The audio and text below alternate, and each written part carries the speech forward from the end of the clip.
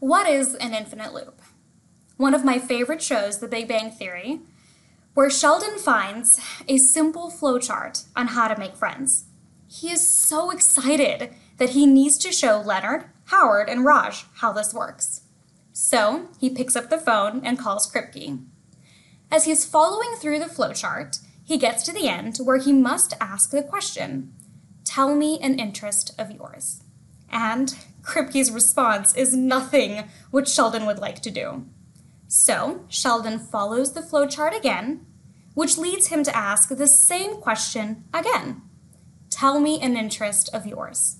And again, Kripke's response is nothing that Sheldon would like to do. This action of Sheldon asking, Kripke responding, Sheldon asking, Kripke responding, happening over and over and over again, is called an infinite loop in scientific terminology. This example mimics one of mankind's biggest challenges, the concept of repetitive action without the desired result. No matter how many times Sheldon asked, "Tell me an interest of yours," he never got the desired result.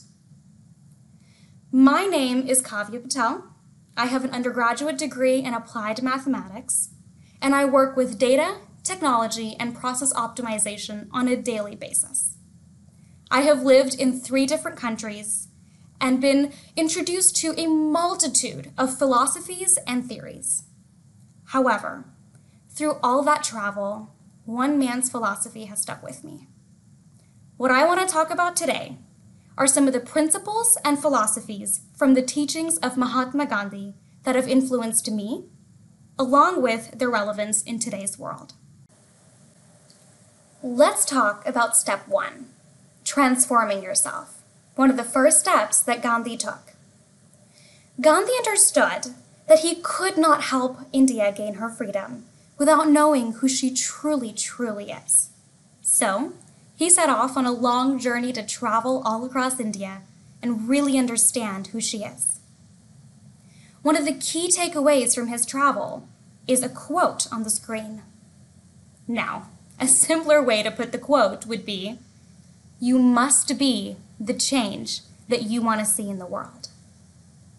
However, there are some advantages and disadvantages to transforming yourself in the age of technology.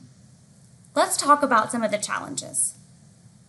The first challenge you will face is a loss of personal connection.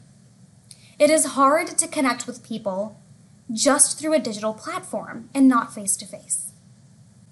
The second challenge is inability to understand someone's true emotions.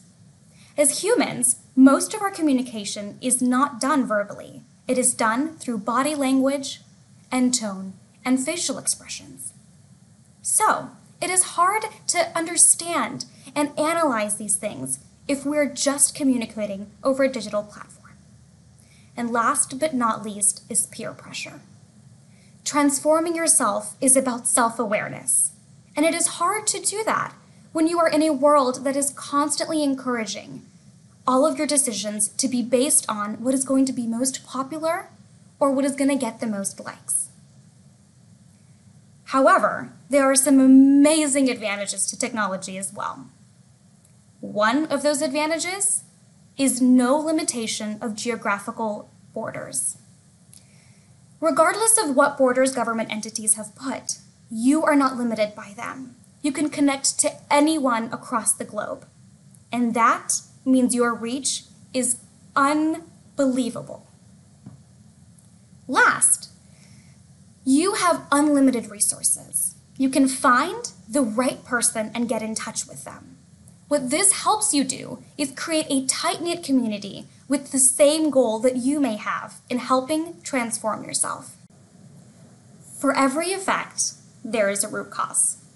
And that brings us to step 2. Identifying the fundamental problem. One of the fundamental problems that Gandhi identified during India's fight for independence was the lack of unity amongst the different presidencies.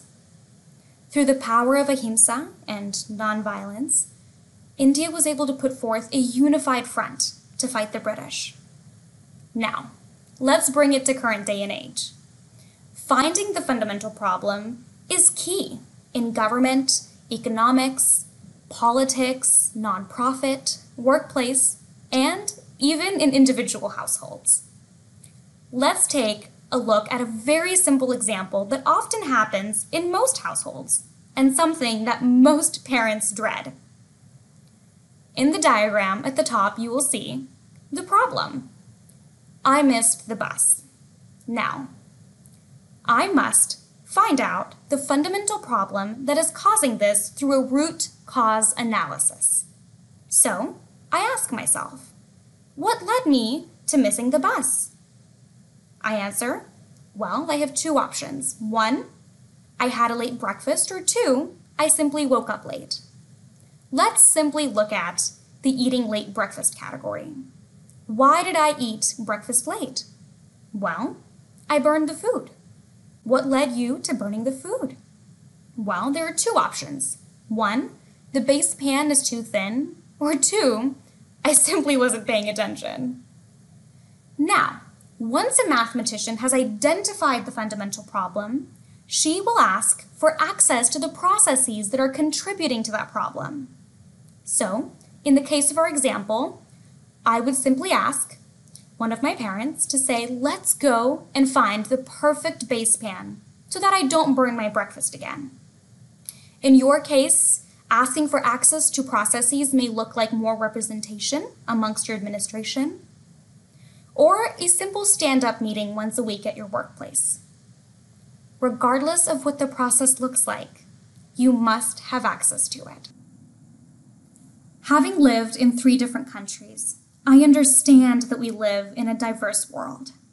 And if you want to be a change agent, you must find a topic that is easy for everyone to participate in. That is step 3. A great example is the Salt March that Gandhi did. He strategically walked from city to city, all the way to the sea, to get his own salt. Now, mind you, at this time, it was illegal for an Indian person to get salt from the sea. At this time, only British-owned companies were allowed to mine for salt. This was an act that anyone could participate in, and it was a topic that actually affected every single person in that country. Now, let's bring it to today's day and age. It happens all the time in our workplaces. Managers must pick topics that she feels like her employees are going to get on board with.